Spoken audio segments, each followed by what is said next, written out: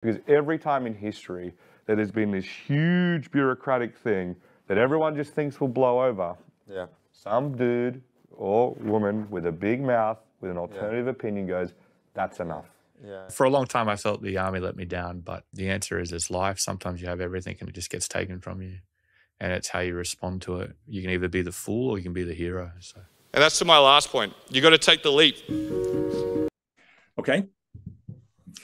And I'm going to be circling back to lots of things that I know, but I just want to try to do this in bite sizes so that I can help you as you manage this. So let's just dive in. Good morning, Tom. Good morning. How are you? I'm okay. Good.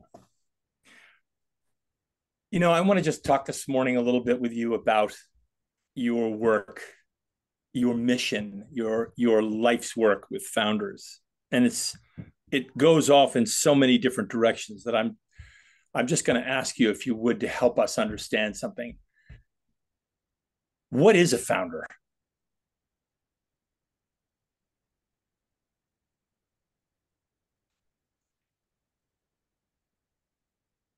In a lot of cases, it's someone that's unemployable.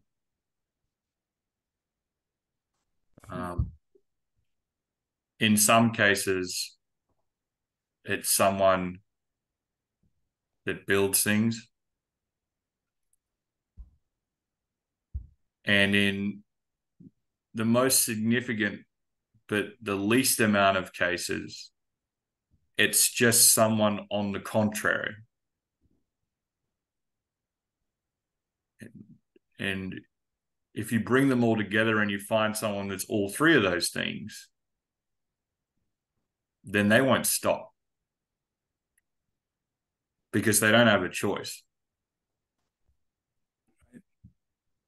And go ahead, sorry. So generally I find that those that are the founder is that no one wants to hire them. They like to build things. They're not allowed to build things anywhere unless they build it themselves. And they're on the contrary. They don't believe the way that something is built is providing the most value.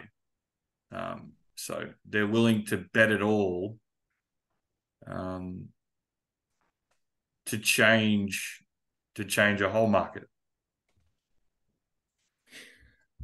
So before I ask you the next question, I'm just curious, how does a founder with those three extraordinary characteristics, they all sound like the characteristics of a loner, and yet founders are by no means loners, right? I mean, they need and use effectively collaborators to build empires. What is the biggest challenge for a founder with those three characteristics in dealing with the world writ large?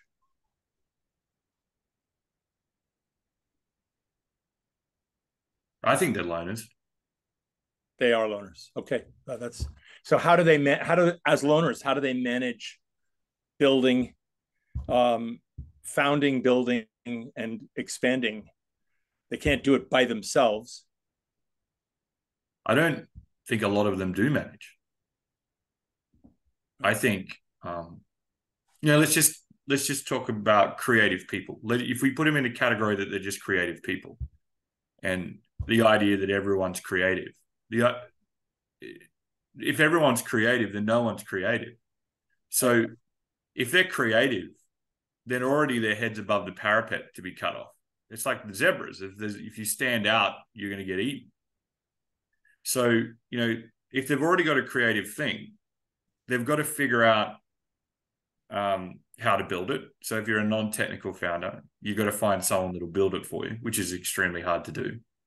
Most products that you build are challenging, whether it's a technical product or a content-rich product. Both are very hard to learn if you're not a specialist in either one. So you've got to convince followers that have really unique skills.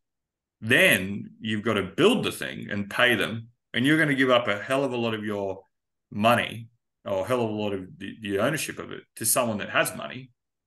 And, what else are they going to do with their money? They'll just take it elsewhere. They don't have to give it to you.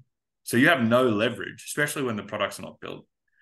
And then you build it and it works. And then it's like, well, we need market fit. So you've got to build the story of what your product does. And if you're that innovative, it could just be the wrong time. Like if you can't search your product category on Amazon, for example, or on G2, which is a software platform, then you're too early. So you have to then build a market, and you've got to found a market. And then once you've found the market, then you've got to be like, okay, now I need to sell the thing. And selling an idea versus selling a product is a very different thing. You've got to worry about promotion, price, distribution. And then you've got to go, okay, then you've got to run sales and marketing, like at an enterprise scale. And they don't need you anymore for that. No, the company doesn't need you to do that. There are better people that know how to do that. So there's never any peak. And in the very rare times that a true founder that's all those categories gets through that cycle and they launch their second business, how often do you see the C-suite standing next to them in any promotion? I doubt you never saw Steve Jobs have anyone standing next to him. You never had Elon Musk have anyone standing next to him. You rarely have the Canvas CEO have anyone standing next to her. In the rare times it's their second business, they're still alone. They just have way more leverage. So I think the founder journey is the same problem that creative people have, which is it's absolutely torturous to be a creative person. Yeah. And if you don't do something creative, you feel sick. Yeah. So, like founders, the real ones, they can't stop being creative and founding new businesses. But they also know at certain points they're not valuable.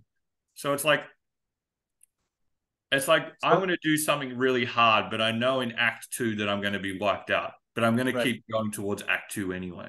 Right. So it's easy to surmise as you describe this perilous and kind of hopeless but spectacular journey, where the founder moves because the founder has to. The urgency and the internal push is just non-negotiable. It begs the question: why now do founders matter? Why do they matter?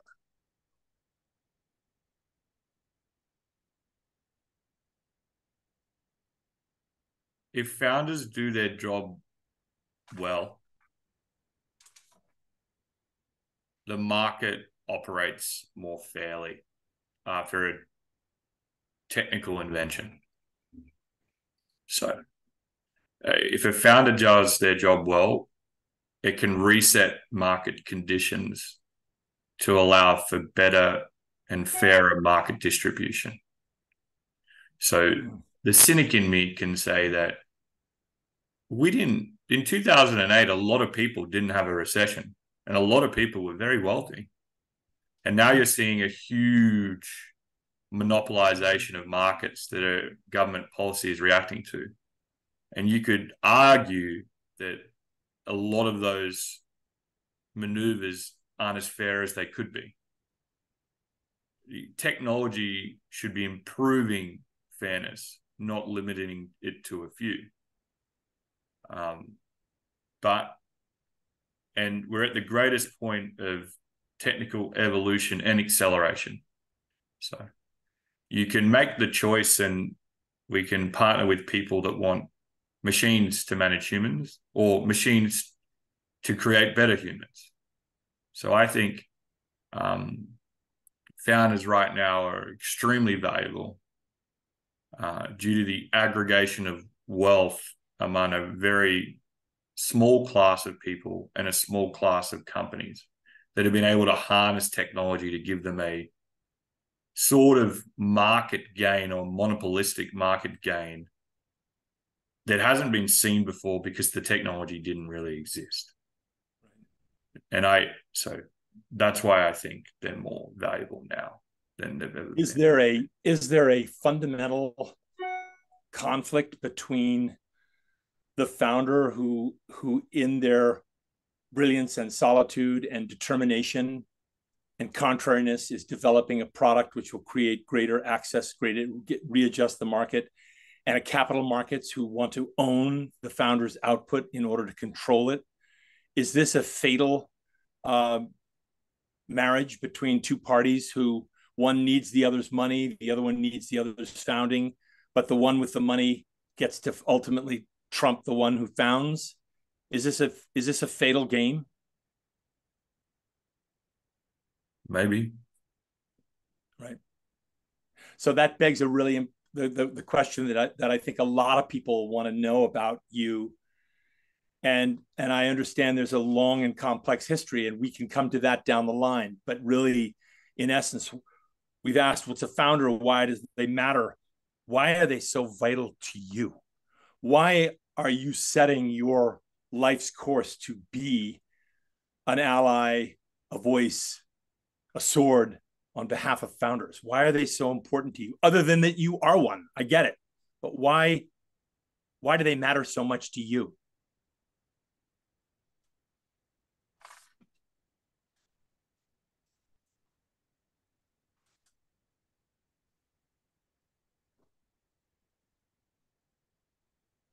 On a just business level, if we don't have new entrepreneurs challenging the status quo, then we'll just have really shitty products and we'll be told to use them. People don't like, and that has consequences. People don't like the way that people are commoditized in the hiring process or are educated, or the way they're delivered healthcare, but no vote or policy changes those services. Someone has to do something so unique that 10 to 100 times the value created so consumers switch. Only the entrepreneur can do that. And that's not just a founder, that's someone that wants to gain. So on a business level, we're not going to get better products and services for the future unless they challenge the status quo. On a spiritual level,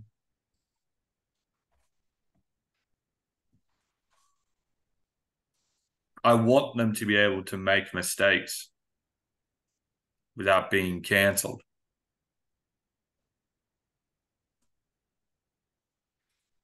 Because I went as far as you could possibly go to make things equal, to bring on a board of advice, to look for people that understood business, to openly state that I don't want to be the CEO from 12 months into running it. I went as far as I could go to find chairman, executives, cleaned it up twice. But I'm still the scapegoat or the person that's got to pull it all back together. So, and there's no win out of any of that. And, there's a story where I got approved for a bank loan credit facility of about $5 million. And the bank was using me as marketing collateral to raise external capital before they even approved the loan. We were the fastest growing company in the region. They cancelled the loan. When I did the investigation into the banking executives and I went and saw them on site, I asked the same question 45 times. Why did you cancel the loan? And they didn't answer it. It was about an hour and a half meeting. And eventually the lady said, the only reason you exist is the military felt sorry for you, so they gave you money. That's what she said. The head of credit risk for the whole state for this bank. And I said, point to me in my customer list where I get any money from defense. And they looked at the $17 million and there wasn't a line item from defense. I go, and here is a transcript from the chief of so-and-so calling my company, fuck you, fuck me. I go, in what way do you think they're helping? So, and I gave them an ultimatum to keep the division running and we'll fix it so it's founder friendly, or shut it down. And we'll do it for free. We'll help you change your policy review so you can help growing entrepreneurs. 72 hours, they shut down the whole division. No email, no nothing. No, thank you. No note from them. So, in that particular case, it's like, okay, how many founders do I know that have lost their houses, their livelihood, because they've taken on these bank loans that are egregious terms to grow an idea after they've been successful? And how many times have we gone further and further to find people that can help us build these things? But when it goes wrong, or you do something wrong, it's just immediate end game. You'll never build good entrepreneurs if they can't make mistakes. You'll never build good CEOs if they can't make mistakes. So on a real spiritual level, I don't think they're the problem. Everyone else makes them the problem. That bank made me the problem. It didn't even follow its process. It didn't even follow it to a level of analyzing customer analysis. After raising money, saying I was the opposite of the problem. That's a really unique situation. But it's not that unique to a founder. Like, it's like, oh, we did all of this, but, when we look back, lack of individual accountability or accountability means that you're the only one that's still accountable, so therefore you're the problem. I don't think that's the way of growing successful entrepreneurs. Last question on this phase of inquiry. It's the same question I asked before, but maybe a different way. Is the founder, is it individual versus system here? Is the founder ultimately an individual who has to go up against a system which inherently fears, envies, dislikes individuals? Is that too simplistic? No, it's probably what it is. Yeah. Wow. Like I said, most of them are unemployable, which means the system has either not accepted them or spat them out. Right. A lot of the times they're spat out because of their creative ideas. Right. Sometimes they're spat out because of their leadership ability. Right. Sometimes they're spat out because what's contrary is it threatens the status quo.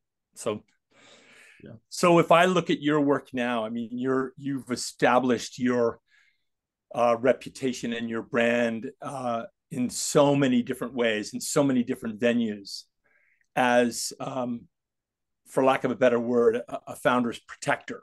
There's an aspect by which being an ally to a founder in various stages of the journey, whether that's the wise whispering of an elder or the hard daily shaping of a market, or the heroic deal that requires you to draw your sword and cut through to healthy partnership or healthy deals, heroic deals, which you do, all three of those. When should a founder find you? How does a founder find you? And how do you start with a founder? How does it begin? I wouldn't say I have a brand with founders. I would say that there's one progressing.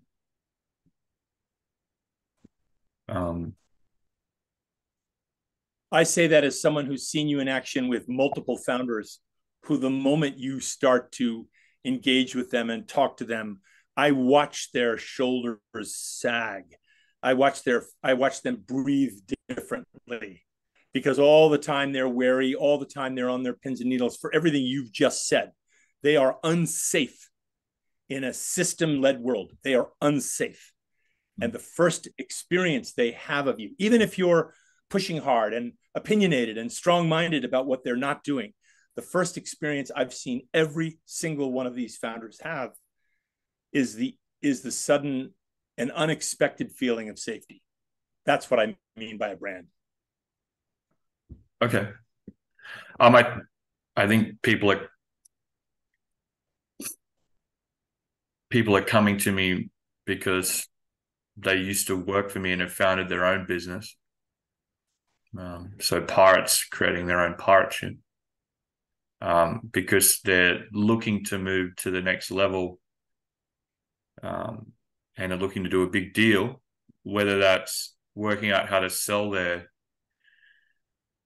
software. So I like to teach people how to do heroic deals, because I think heroic deals allow founders to keep their equity and remind people how valuable they are, much like how certain queens and kings used to have to lead at a certain point of battle that no one else could, whether it's their ability to see from experience or the need to show someone still willing to put everything on the line, can really move people. Because there's no one that puts everything on the line in a system. It's built to be redundant. So that means no one has to put anything on the line. So seeing that can drive. And then I'm also still building things. I don't think you can help founders if you're still not founding something new. And I've moved from them being enterprises to being ideas. I'm not going to not run it transforming the GED. So there's a campaign around doing that, and that attracts people, because it's this sort of on the contrary, why should you hire a high school dropout? Well, the real question is, a high school graduate's really been that valuable? It's just the wrong question. Like, it's just like, you're saying that you're finding people in, say, a store that it's a casual hourly employee that used to fly a fighter jet. It's like, well, they didn't get through a recruiting process, but they're a casual employee. So, I think that if you're seen publicly to be chasing a contrarian idea, they come towards you. They want to learn how to do a heroic deal to keep their equity. They come here, and that's how some founders are coming towards me, but I don't think a lot are yet. And I'm not sure if I want a lot to come towards me. I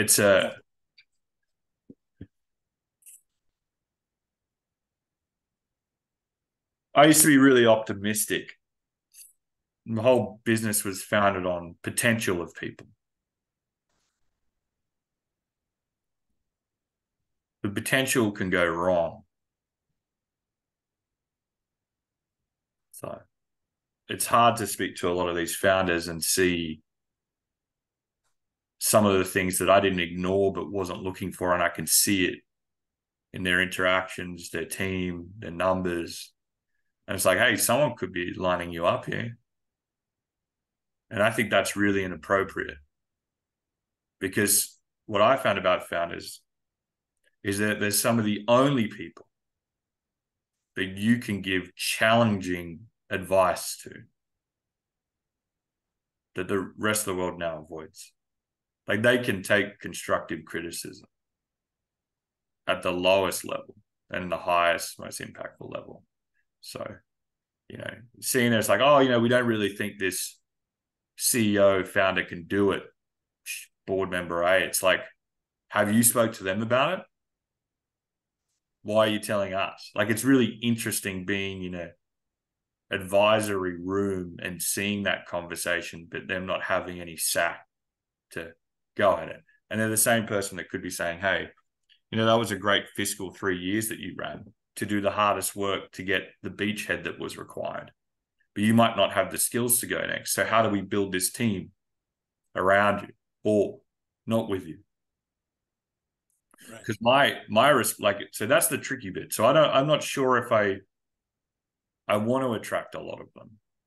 I'm not certain about it, because this is not positive. It's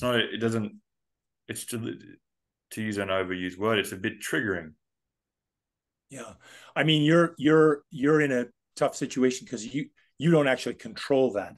You control the access, but the players are coming to you more and more and more, and will continue to. And what happens to you, as I've watched, is that someone will come to you, a CEO of a deal, a founder will come to you, having established the beachhead and having visions of the heroic deal in their mind. And they will have skipped a middle point. And what they're thinking about is, the numbers tell them a heroic deal is possible. The system is out there telling them a heroic deal is possible. Their ideas are still crackling and percolating. They're still working hard as founders, but they've actually skipped a middle step, which is, what business am I really in? what am I really doing here? And who do I really want to help me? And who is actually hurting me as they appear to be helping me? All of those questions, they touch the raw nerve of your passion. You can't stand it when someone masquerades as a help when they're hurt. You can't stand it when you see a good entrepreneur who's done hard work, who wants to go to the next step with their business, but hasn't actually had the space or safety to really determine what their business is.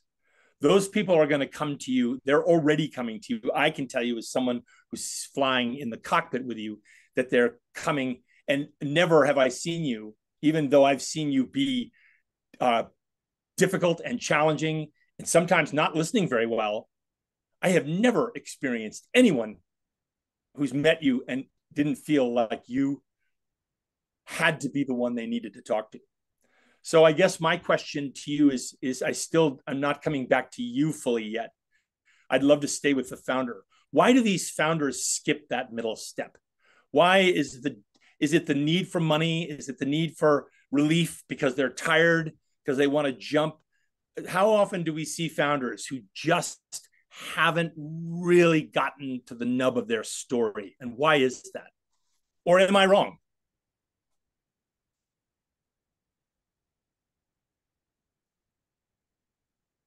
There's a lot of, maybe I'm the voice of the system saying, you're not telling the story I want to hear. That's a lot of parts of this, sort of more than one question, but maybe to start with why they skip the step. They're just optimists. Yeah. So they'll sit there, they won't see a skip step. They'll see, oh, this person gets the way we want to shape the future, so they're accelerating it. Thank God I've finally got someone that gets what I'm up to. That's why founders struggle to go from activation of a prospect to close, because getting a big enterprise customer to close is everything to do with risk mitigation, timing, marketing, and co-marketing, the story. And as a founder, you've probably only just got the story. So, and what ends up happening is they've been able to raise capital generally off telling their story. Businesses care for about 2 minutes of what your personal story is. That doesn't lower their risk. But for an investor, a personal story can lower their risk because their money gets committed for 10 years. No company commits for 10 years. It's like, I want a value and I need your risk in doing, lower our risk in losing my job in doing so. So what happens is that founders are really optimistic, and they think that they get the same optimism from the person that they're selling to, when really that's just 1 out of the 10 things you need to cross off to get the sale done with that person. So, and the challenge is within a market now that's focused on impactful stories and saying things because the world wants you to say it a certain way, which is limitation of language or opinion. It doesn't matter where you sit, that's what's going on. Then a lot of people are going to say that your story is right just because they think they have to, not because they see value. And so therefore, the reason they skip a sales step is that they believe what people are telling them because they only have ever built their business by trusting people before they've proven value. And 2, because they actually are optimists.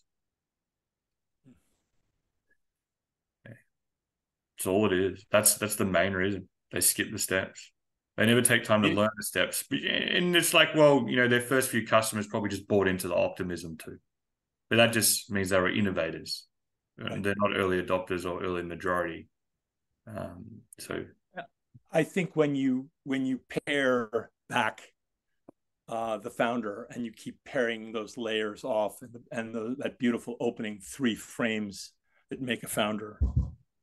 It feels to me most deeply like you're touching one of the core issues, which is optimism. For all the struggles that you've had in your journey, in your childhood, in your education, in your life as a warrior, in your life as an entrepreneur, in the difficulties and challenges that have been in all of those sectors of your life, harrowing, really challenging difficulties. You've never lost your optimism. I understand that you're skeptical. I understand that you're jaded. I understand that you've had to learn things the hard way. But your optimism is the thing I think that founders feel. And it begs a question for me. And that is, are people who are not founders, can they really speak to founders at all? I mean, I think about investment bankers and consultants and academics and all people who are vital on the founder's journey. I get it. But in the end, aren't all these components of the founder vital for a founder to be able to feel safe and hear someone else speak to their issues? I'll address that statement that you said at the start, and then I'll go to your question. Yep. Have I maintained my optimism the whole time? No. I lose my optimism on an hourly basis. That's not. But it's not the losing of the optimism; it's the presence of it. If you're a creative person, everyone doesn't understand that your mind is a two-sided blade. That's why veterans have a lot of problems. They sharpen their cognitive ability, and then they come back and they adjust to a speed that's nowhere near the speed that they're used to making decisions. But if I was to, if I'm not optimistic via discipline, I will die. Let me play out an hourly conversation in my brain. Oh, there's an idea. Oh, there's a problem. There's an idea. There's a problem. There's an idea. There's a problem. There's an idea. There's a problem. There's an idea. There's a problem. There's an idea. There's a problem. There's an idea. There's a problem. There's an idea. There's a problem. Why doesn't anyone else have any ideas for this problem? There is a problem that creates another idea, and it just happens again and again and again, and it's constant and it's constant and it's constant. And if you don't address it, then your brain starts going, "Hey, man, you're pretty crazy. Hey, no one's going to like your ideas. Hey, no one's going to listen to you with this idea. You don't have any experience in this idea." And your brain is just doing that and that and that until you go to your brain, this idea is so crazy, it just might work. And then all of a sudden, it flips to optimism, the same voice. So that's why I'm optimistic. I'm optimistic out of necessity, not because I believe in the power of people to get things done. I actually sort of believe the opposite, which is very hard for me to explain because I've seen people be nothing but potential do extraordinary things. I've gone after pushing potential over anything else, and I have nothing to show for it. So, it's to answer your question about optimism.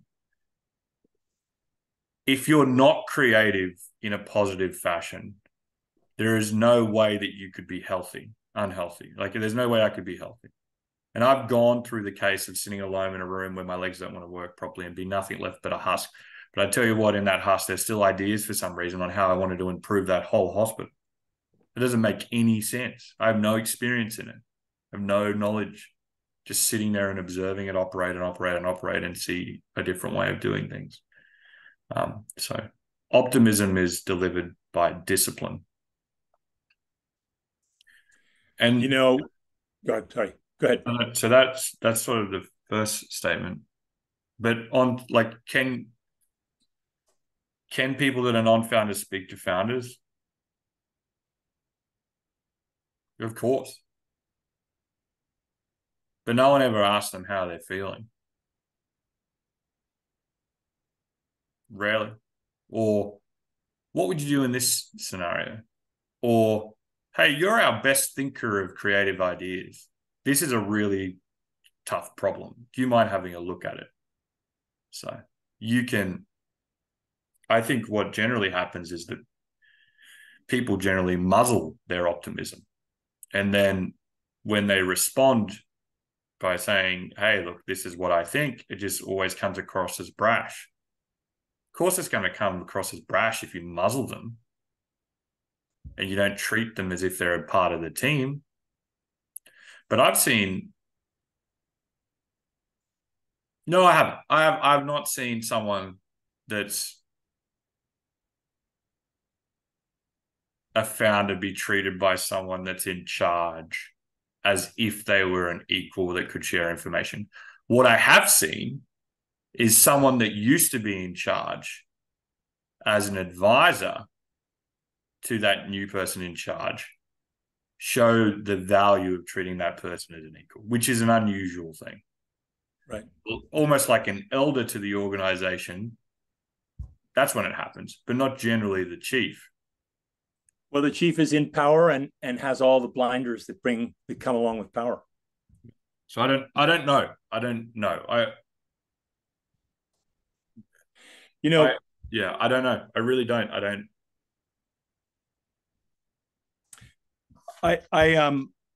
I spent the day yesterday with Vincent van Gogh. I'm going to send you his book of letters. I bought you a copy to send to you. And he is the most eloquent, next to you, the most eloquent voice on founders I've ever seen. And his way of dressing, here's an idea, no, it's not. Here's an idea, no, it's not. He says, when your mind tells you you can't paint, you must use that same mind to paint. So when you tell yourself you can't paint, you start to paint. Or he says, you must start by experiencing what you want to express. These seem to be fundamental to a founder's mind because they don't trust anything they haven't experienced, and they need to experience in order to build, to found, to go. But I guess a question for you is how do you manage what is very likely a flood tide of founders who have no one really to speak to, somewhat by their own design, because they are contrarians, they are loners, they're unemployable. This is not a pity party for founders. They themselves, the thing that makes them strong is the thing that makes them needy. How do you create a disciplined access? I mean, are you focused on industries? What is your role in the world right now in a time of great crisis for founders? Choosing where to put your energy. How do you make that call? I don't know how to make that call yet because I'm still learning where I sit in regards to them and what I know and what skills I have. And I'm also not sure some of the things I know are the right things. So it's very hard to like a salesperson, run a qualification process on who to work with. My main qualification process on who to work with at the moment is, do they speak to customers? And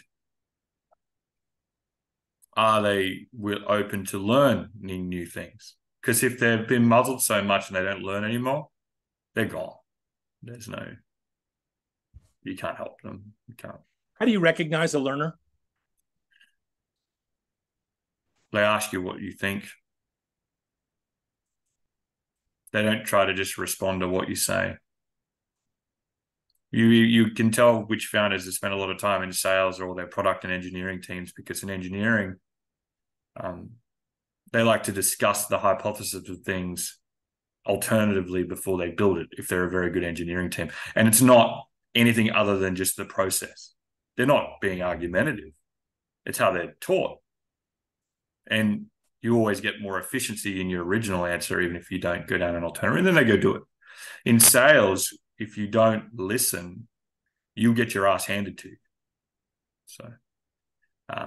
So you find that they know how to ask questions that drive safety. Like, if I understand, like you get onto a call and they'll tell you this won't work. A great founder will say something like, what's the one reason it would work? And that type of questioning is someone that's realizes their place, hasn't stopped learning, and doesn't treat their opponent as an enemy. They know how to do it. So you can tell if their founder's still in the game by, do they speak to customers? And are they willing to learn? Can founders teach non-learners to learn? Or is it really that founders really just have to make sure they spend their time with learners? Because I'm asking that question because the characteristics of the founder, the loner, the contrarian, the one who is unemployable, who has to stick with an idea, who lives inside the back and forth all the time, it would seem to me that their engagement with non-learners is catastrophic. And to ask them to try to teach those non-learners to be learners requires a kind of patience and an attention that, why would they give it? You don't know whether a fucking person can learn or not. Is the founder best kept safe from non-learners? Yep. Okay.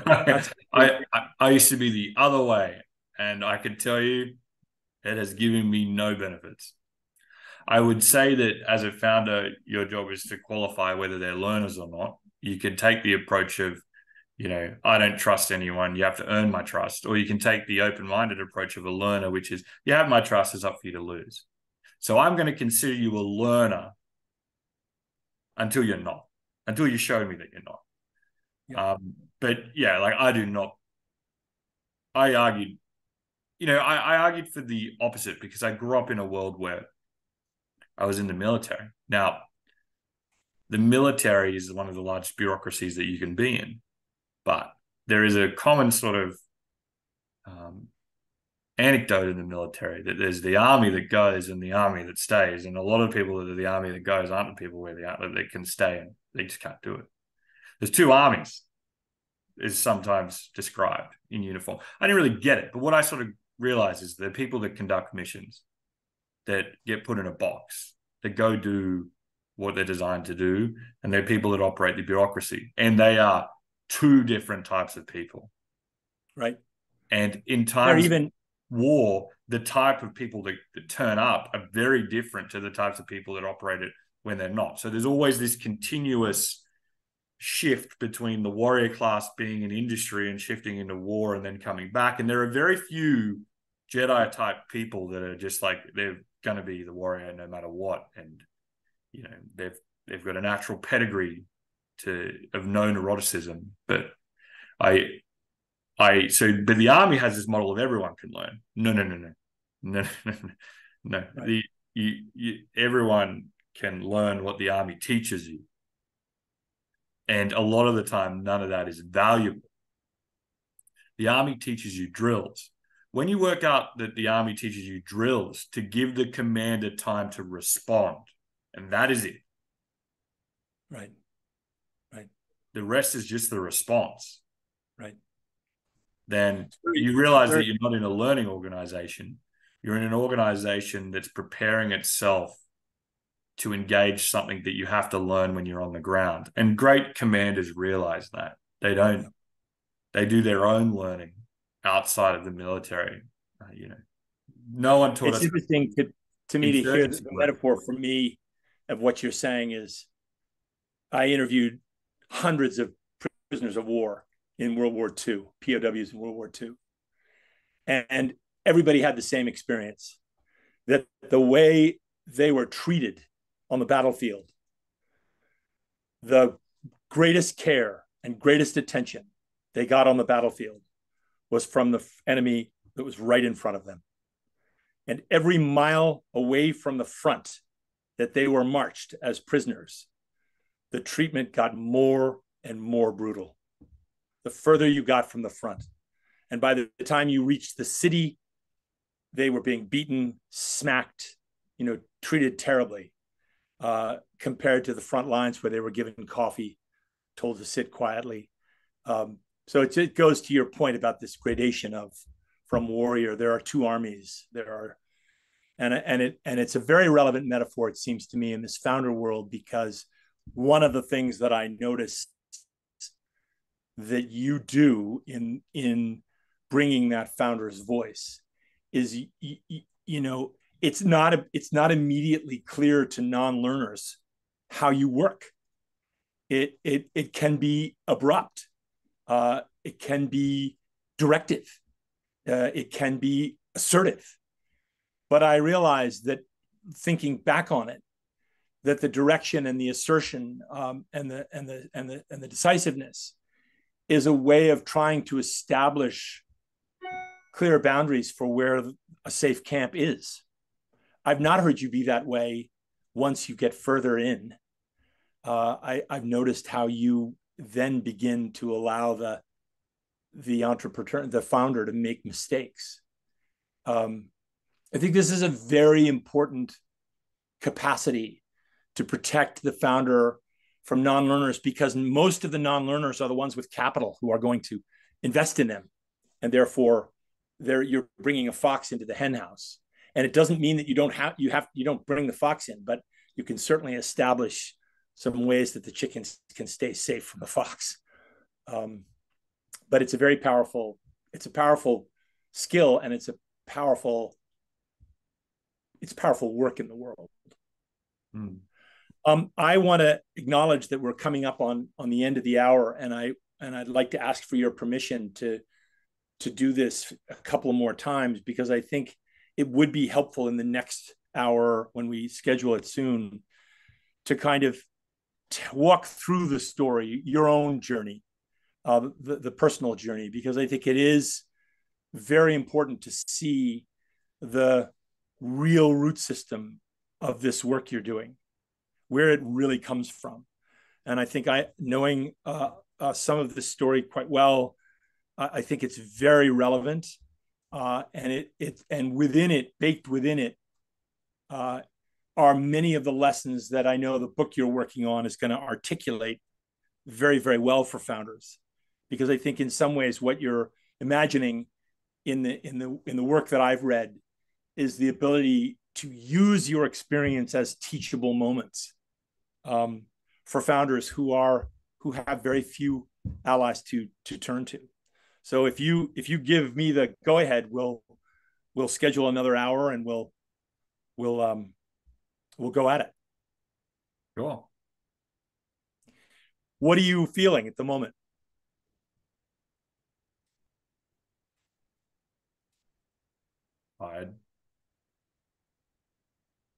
I'd like it to end. So it's tricky. It's unfortunately necessary, and I don't want to do it. It's that simple. And what is it that makes you not want to do it? You're tired? When you start to box, the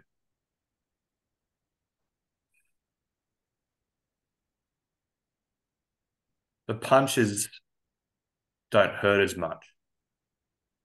And then they start to hurt.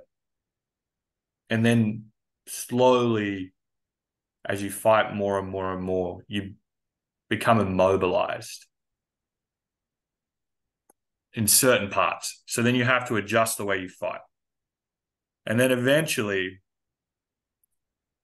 you know that there's only a few fights left. And the more you fight, the more you have to lose, because you know that you're immobilized. There's less directions, there's less opportunity for a win to occur. Now, that's all well and good if you want to fight to the end. Like Tom Brady's a good example. He wants to play. He has choices. He doesn't need to.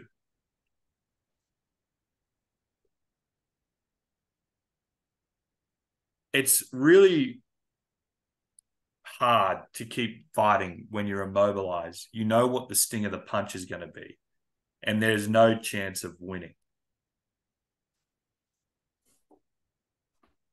So it's can you say does there's no chance of winning? Is winning ending? Or well, you can't win in these fights? Is there such a thing as winning? Well, winning like is peace. Like for me, it's peace. I want peace. Right. I don't want to fight anymore. But now the world's sort of pulling all these people to me to go, hey, you've just been fighting for the wrong tribe. It's like, well, how many times do I have to keep fighting for the wrong tribe? It's a real. Yeah. It's back to the equation of, if you know that the only thing you can be is creative, and if you're not creative, you're sick. But if you are in the process of creative, getting attacked the whole time and knowing that it's coming, and you can still only be creative, it never stops. So it's like like being encased in a prison that you didn't select, nor did you do the crime for. You're just that way. So I don't. Never have I walked into a conversation ever where it was like, hey, that guy was really valuable. In every room that I walk into, it doesn't matter what. There might be one person that might whisper that. There might be one person that will say it afterwards. But someone will go, that guy's crazy. I don't trust him. Why is he so interested? There's never, like, that all happens. If you know that you're going to go into that every day, hours a day, and be careful in how you maneuver, then I can tell you right now, you don't want it.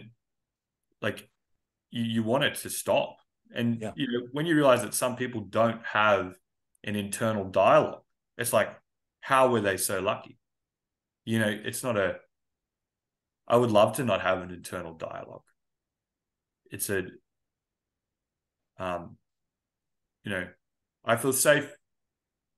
I can't tell people how I feel because it makes them feel unsafe. It's like, that's a really tough thing that you're feeling. I don't want to deal with that. Okay, well, fuck. You asked me to tell you how you feel. So, you're in it's a tiring to enter the ring again and again when you're getting worse and worse in the ability and how you can fight. But you see no way of winning the championship. So I'm tired. Can I ask you a question? What is the way in which you could arrive at peace? What is the way in which what needs to happen for you to arrive at peace, to win the match and sit down as a champion and then talk about how to fight like a champion? What needs to happen? What's the way it could work?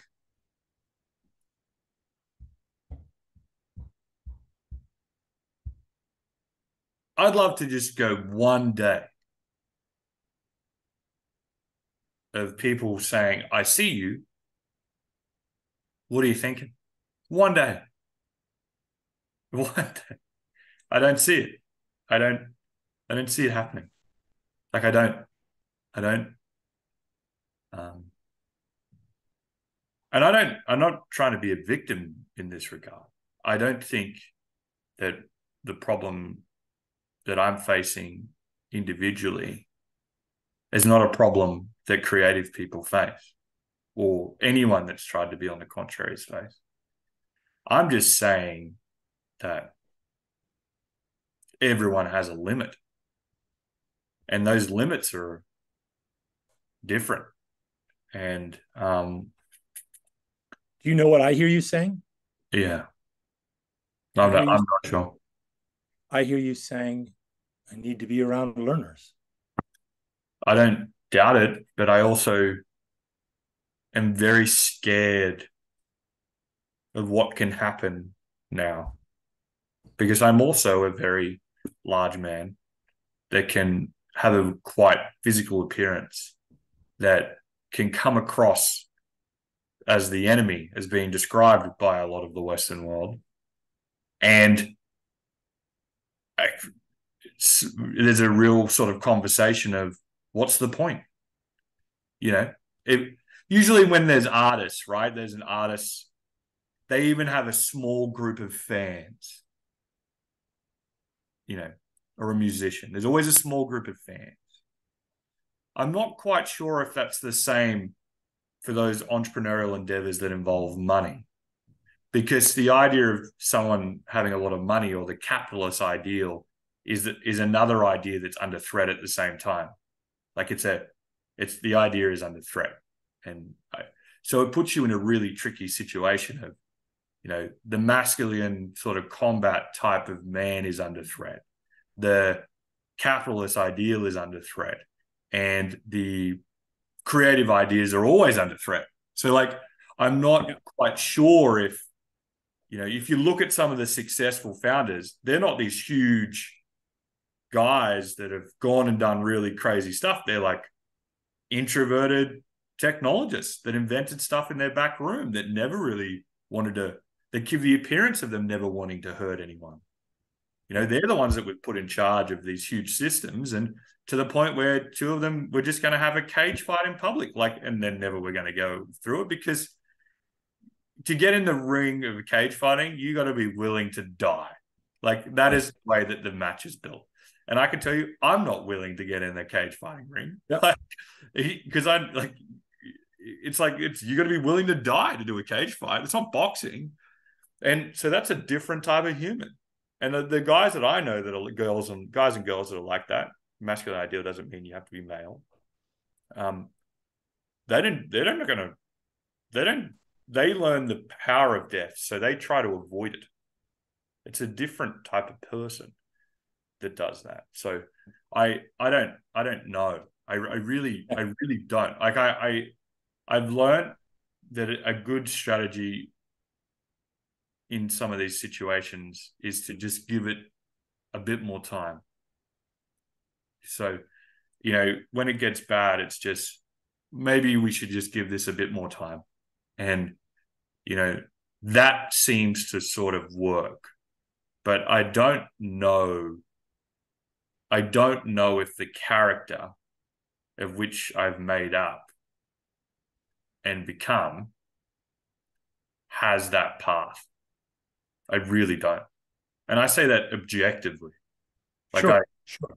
Look, I mean, you're talking to a guy who after yesterday was looking at an artist who had no small base of fans, committed himself to an institution for a year where he painted 150 of his greatest paintings, came out of that institution and killed himself 5 months later because he had no small band of allies. Mm-hmm. And I get it. And I also know you, and I know whether or not you see them seeing you, you are weekly building a cadre of people who see you. And they have to learn how to learn to be with you and to see you. It's a learning process because not everyone's a founder. But you are not alone. And the interesting thing is, you need that small band of supporters, enthusiasts, whatever. I can't remember the word you used. It was great. But you need that small band because the rest of the founders are needy. And the neediness is going to come at you and talk to you like somebody who has something to give them. And what you need is people around you who can give you, that you can get from. How are you feeling is getting from, not giving out. So I think the challenge ahead, I love the answer. You know, what's the reason by which it would work one day in which you're seen and asked how you feel? That's an aspiration that the system should explore. And I like I like the challenge, to me and to everyone else who is your ally. Yeah. So, But how many of those people recognize that I'm on a tightrope? I don't think many people at all, Tom. I think what they feel, remember, everybody knows everything. All people know everything. It's what people are able or willing to tell themselves they know, which is where life takes place. If you're in a circle and someone has a dying father, the whole circle knows it. They don't know what it is, they can't name it, but they know something terrible is in the circle and they don't know what it is. So they know the urgency of your tightrope by being with you, but they don't know the cost because you're big and you're strong and you've got a good voice and a loud voice and an experienced voice. And so they will project onto you all the things actually that you're not. You are, I happen to know you as one of the most tender people I know. People would find that startling. You're deeply emotional. One of the most emotional people I know. People would find that startling. What people can and can't take on is theirs, not yours. The question is, how do you find, as the founders are finding you, how do you find the founders and the learners that can stand around you and not say, oh, well, Tom's, Kemp's hyperbolic, you know how he is. He's always talking about this and that. Well, take him in increments, That's been my life, all my life. Too intense, just little bits, he goes a little too far. I get it. My journey now is I have to realize that it's who I spend my time with to see myself that matters, not all the others, because they're going to say that under every conceivable condition. But this is very helpful to me. And as an example, just so you know, I interview you and I am the learner. I am gaining the wisdom and the insight here. And I think that's part of your gift and why we need to extend this and expand this. I would be really happy if you could send me a copy of this interview. I think you should send a copy to Morgan and Taylor and Vicky. I mean, I think they should see this as we go. It's very powerful, very interesting, very important, and I realize very vulnerable. But you are safe here. So, or you're the only one who can call that one. So let me retract that. But anyway, thank you for the time. Thank you. I'm not sure if I'm safe. Yeah. I don't think I have a choice. Yeah, I withdraw the comment. Sorry. That was just a. Oh, I just want to make a point. Like I don't think a lot of these founders have choice. I think they have to do the work that they're doing. Yeah, that's right. I think that's what the real problem is. I think no one recognizes that there's no choice for Vincent van Gogh. None. And he says it over and over and over again. I have no choice. And the real problem is if you have no choice and you have the intellectual power to know that people make choices and you can't make them, that's when it becomes extremely hard to deal with.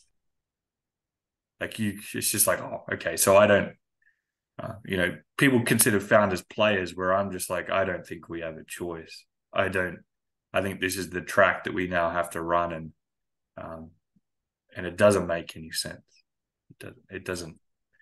And it's very hard to make sense of it. I don't think anyone really has ever made sense of it. My friend, if you hear me in any moment in your life, hear me now, just this one moment. You are making sense of it.